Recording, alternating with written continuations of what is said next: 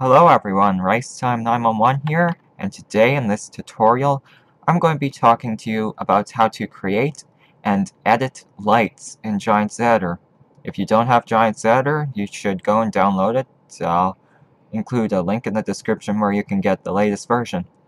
It's a very useful tool for modding, and in fact, it's pretty much required, so you might want to get that before starting this tutorial, if you don't have it.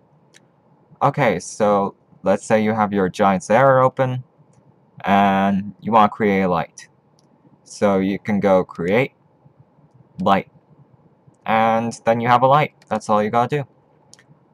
So lights are very useful for, well, vehicle mods, creating headlights, taillights, signal lights. It's also useful on maps to create lights from buildings and other visual effects in game using lighting. And yeah, it's a pretty useful thing to know how to work with.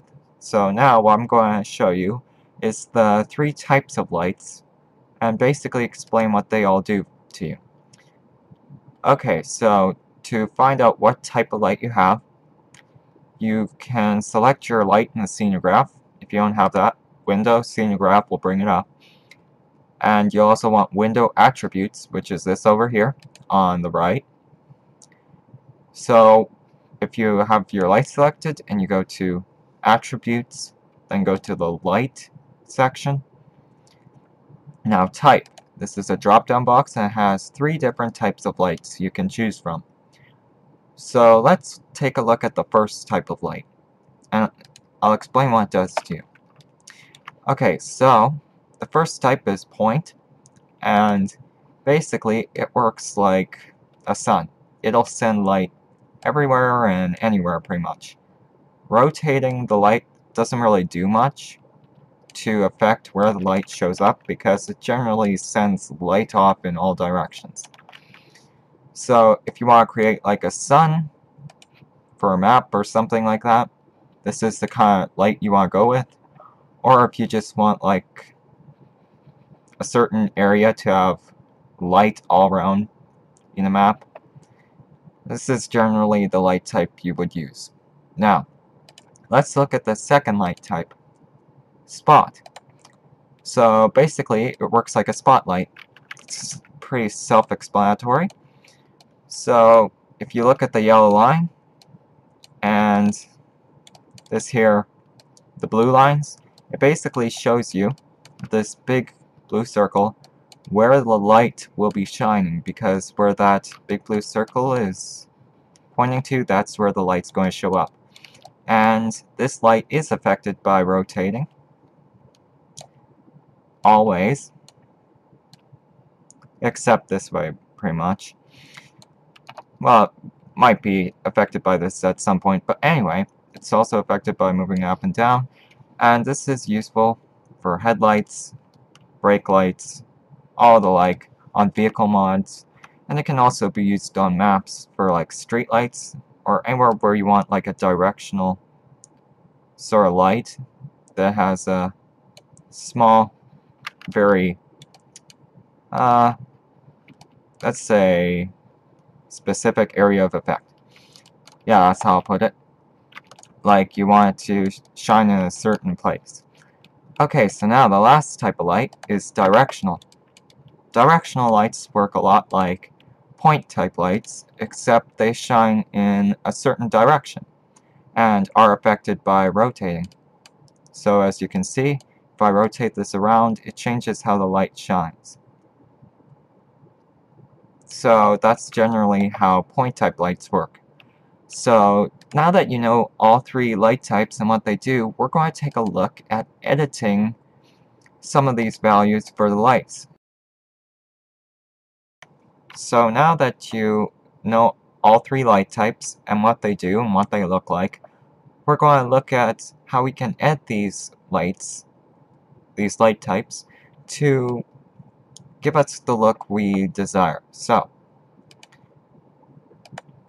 the first thing we're going to look at is range. So range, if you change that up, basically it'll change how far the light travels on point and spot type lights. So If we change this to 20, and just make sure that these cubes are in the radius of the light, then we'll see that we have a much smaller range within this yellow circle here, the sphere. So that's basically changing the range changes how far the light goes. Alright, and it's the same with spotlight. When you change the range, it changes how far the light travels. Like if I change it to 10 here, you see the light won't go as far as if I put like 15, 19. It goes farther the higher the range number. Now, cone angle, if you change that, it changes how wide the area of effect is for the light. So as you can see, the blue circle gets bigger. And it's this... it doesn't really do much for point type light because there isn't really a certain place for an angle. It's a sphere, the point type light. It's mostly for spotlights that you would change the angle. Now, drop off, if you change that, basically making a higher number makes the light softer, I believe. Because if you put 1 or 0, it seems that the light gets a lot more coarse. Whereas if you have a higher drop off, the light gets a lot smoother. So if you want a smoother light, then a higher drop off is the way to go. And as far as directional lights go, changing the range doesn't really appear to do much for them, because it just shines the light off in a certain direction. And again, there's not really any angle because it's just like a straight line. Now, what we're going to look at, just using the spot type light as an example, we're going to look at color, changing the color of a light. So let's just put this range back to something that makes sense, and this as well. Now, if we want to change the color of the light, we can just change color R, color G, and color B to get the light color we want. So like if we want a red light, we change B and G to 0, and then we'd have just red light. And if we want a green light, just 1 on green. If we want a blue light, just 1 on blue. And if you want any other type of color light, you basically have to add this to till you get the color you want. So there you go. That's the basics of how to use lights and how to change these values to get the light looking like you want it for your mod in the editor, however you are using it. So yeah, I do hope this tutorial on lights has helped you to learn something about using lights in Giant Saturn. So, thanks for watching, and this is Race Time 911. See you later.